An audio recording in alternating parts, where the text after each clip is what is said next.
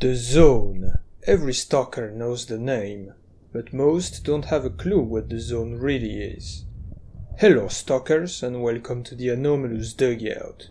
In this video, we will try to answer some of the most asked questions in the Stalker universe. What is the Zone? How did it come about? And is it really growing? Historically, what we call the Zone is a 30-kilometer exclusion area around the Chernobyl power plant, which was set up after the radioactive disaster of 1986. Basically, the explosion at the station released radioactive particles in the air that made the nearby locations too dangerous to live in. So the zone was evacuated and a forbidden frontier was created to prevent anyone from entering. This is what happened in real life. In the universe of the Stalker games, the name The Zone took another meaning after the second disaster in 2006, during which an anomalous area was created on top of the already existing radioactive zone. So it seems that the zone actually designates both the radioactive area as well as the anomalous area. In practice, the zone is a large area around Chernobyl, cordoned by the military, inside which radiations, strange anomalies and mutants can be found. But that does not explain what the zone really is. So let's go back to the events that created the said zone. There are several sources that depict such events, like the PDA Encyclopedia, the intro of Call of Pripyat, Clear Sky's official website, and old design documents. These sources do not describe the events the exact same way, but the general idea is the same. On April 12, 2006, a new explosion took place near the power plant, covering the area with insanely bright light, evaporating the clouds and triggering a strong earthquake. Most of the personnel working in the zone died during this event, which became known as the second disaster. Sometime after that, apparently on June 10th, the very first emission occurred, which made the zone grow by 5 kilometers. For the people who knew that the exclusion zone was full of secret laboratories, it became clear that this disaster was the result of a man-made experiment. And it was indeed. A team of scientists, called the Group, was working on the noosphere, which is actually a real-life concept. Basically, the noosphere is a state of the biosphere, that is the entirety of the living creatures of the planet, which regroups all the rational thinking and reasoning. In the universe of Stalker, the noosphere is described as a special informational field, the so-called noosphere. It includes all the inhabitants of the planet with cognitive abilities. So the story of the games makes it clear that the noosphere is actually a real field, and not just a philosophical concept. Getting back to our group of scientists, their goal was to modify the noosphere in order to remove some emotions, such as anger, greed, and cruelty from the mind of humans. Normal people cannot alter the noosphere, so the members of the group connected their minds to create an entity called the C consciousness, or common consciousness. This entity was indeed able to modify the noosphere, but not in the way they wanted, and this mistake created a rift in the noosphere. This rift is what caused the creation of the zone. Unfortunately, we don't learn much more from discovering the secrets of the games. The zone is simply said to be a crack in the Earth's noosphere. But with that information, we can make many theories. So let's see what some of the main characters in the games tell us about the zone. The first opinion on the zone that you can get is from Sidrovich, and he says that the zone is bizarre and weird, and it feels like it is not part of this world. However, he doesn't really care why the zone exists and what it is. The only thing that matters to him is that the zone is a wonderful opportunity to make business and to earn a lot of money. This point of view seems to be shared by a lot of stalkers, who come to the zone in an attempt to become rich. The zone is so impossible to understand that they simply don't even try to make any sense of it. Then there is Duty, a faction that is actively fighting the zone. According to General Krylov and Lieutenant Colonel Shulga, the zone is like a living organism. It is alive and it wants to stay alive, and even more, it wants to spread around, much like a disease. The stalkers of the Duty faction have seen the dangers and the horrors happening in the zone, and they fear that it would spread to the outside world. And that is why they believe that the zone must be destroyed. Or, if that is not possible, at least contained. However, there were other stalkers that disagreed with Duty, not on the fact that the zone is dangerous, but on the idea that it should be destroyed at all costs. These stalkers went on to create Freedom, a faction that believes the zone is a great opportunity for mankind. They don't see it as an opportunity to make money like Sidrovich does, but rather as an opportunity to make wonderful discoveries that would improve the life of humans on a global scale. Of course, this sounds idealistic, but considering that artifacts have anti-gravity, fast organic tissue regeneration, and other insanely useful properties, the applications would be limitless in the outside world. Chekhov also points out the fact that the zone is able to react to the behavior of its inhabitants, an idea developed by a stalker named Hermit. Hermit thinks that coming into the zone with weapons and devices only makes the zone more dangerous for you, as mutants will be more likely to attack. This theory would later go on to be proven by Professor Ozerski, who explains that technological devices draw the attention of mutants and make them more aggressive. Moreover, Hermit believes that the zone is like a test, and that it will only give you what you expect from it. For example, if you think like Duty that the zone is a dangerous place full of mutants, then mutants will attack you very often. On the contrary, if you think like Freedom that the zone is a symbol of liberty, then you will find your freedom in it.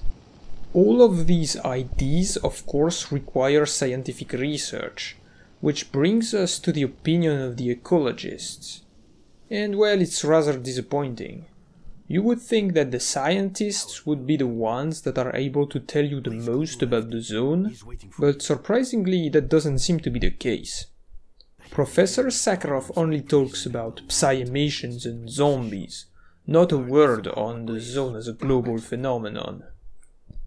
And Herman and Ozerski say that they don't know much about the zone just yet, since they only arrived a week before the events of Call of Pripyat. Still, Ozerski has an interesting theory about the zone, that it is the consequence of an unknown force, which is neither electromagnetic nor mechanical, and not radiations either. Yes. Then there is Kruglov, who has an opinion similar to Freedom's. He believes that the zone is a wonderful gift to humanity, a treasure for science that could offer solutions to some of the world's problems, such as hunger, incurable disease, etc. However, unlike Freedom, he would prefer if stalkers did not interfere with the zone and its research by the scientists. Finally, we get to the opinion of Clear Sky, which is probably the most valuable since these characters were part of the group that created the experiment leading to the creation of the zone. Professor Binpolev rejects all the common opinions about the zone, such as the zone is evil, the zone is a gift, or an opportunity to get rich. He thinks that it is impossible for us humans to fully understand the zone, and that the zone cannot be destroyed and will not disappear. Thus, the goal of the Clear Sky faction is to study the zone, to try to comprehend it, at least from our point of view, in order to be able to coexist with the zone. Clear Sky knows that the appearance of the zone was caused by human experiments, and Lebedev even says that they know more than stalkers and the government combined, but it appears that all this information was lost along with the whole faction. Personally, I think that the rift in the noosphere is leaking energy, maybe connected to the unknown force Ozersky was talking about, which is used to power anomalies and other strange phenomena happening there. I mean, have you noticed that there are many electrical lights in the zone that seem to work even though their power source should have been shut down long ago? I think that this power comes from the crack in the noosphere. But what is your theory? Be sure to write it down in the comments. Duty is claiming it over and over. The zone is growing. But is this just propaganda inspired by stalker rumors? Or is the zone really expanding? To answer this question we search for any bit of info or evidence, but there is not that many. Apart from the usual Duty talk, the only character that clearly states that the zone is growing is the sea consciousness representative. The zone is growing. We are trying to restrain its expansion, but humanity seems to be intent on hindering our work. If the zone is really a leak in the noosphere, it is possible that this crack is expanding. That would make sense. But can we really trust the sea consciousness representative? Maybe he's just lying in order to convince S.T.A.L.K.E.R to join them, instead of turning against them. So we cannot be sure that what he says is actually true. Another thing said by the sea consciousness representative is that the zone is very unstable, and that really seems to be the case. Indeed, the very nature of anomalies combined with the fact that they change with every unpredictable emissions seems to confirm the instability of the area. Furthermore, Professor Herman mentions that the zone is evolving, with serious changes in the form of a weakening of the magnetic field. We don't really know what that means and if this has anything to do with the possible growth of the zone, but it sounds like instability to me. So what other evidence do we have? Well, some random stalkers say that they believe in the rumors that the zone is growing, because monsters that used to be only found in the center of the zone, aka bloodsuckers, can now be seen in the outskirts. However, as even dutiers point out, this does not mean that the anomalous zone is expanding, but that the mutant population is. It is important to remember that mutants, and especially humanoid ones, for the most part, are not related to the zone, but to the secret labs. This means the fact that they live in the zone is just a coincidence. Knowing this, we cannot really consider that an expansion of the mutant population is linked to an expansion of the zone itself. Another phenomenon worth mentioning is the possibility for certain artifacts to create anomalies. According to S.T.A.L.K.E.R, Freedom has discovered that some artifacts can be used to generate anomalies. Actually, some consider artifacts as the fruits of the zone. And what if they are like seeds that can spread anomalies? If that's the case, the world is in great danger, since artifacts are making their way out of the zone. If you remember, we said in the first part about the origins of the zone that the very first emission, which happened a bit after the second disaster, made the zone grow by 5 kilometers. That is actually the only official evidence that we have of a zone growth.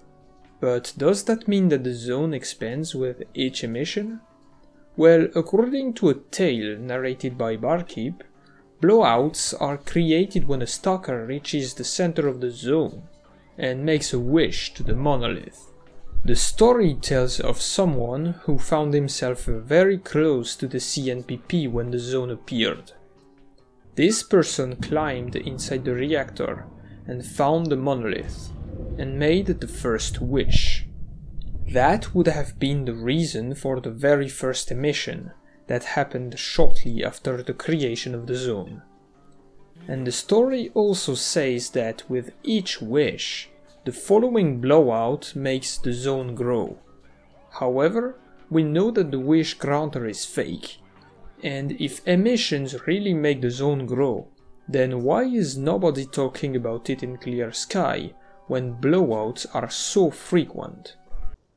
Finally, there is Freedom and one of their leaders, Loki, who explicitly says that the zone is not growing. Does he really believe that, or does he simply say it to oppose duty? As you can see, the info is all over the place and the answer really isn't clear. To conclude, I would say this. Rumors claim that the zone is growing, but there is no real proof.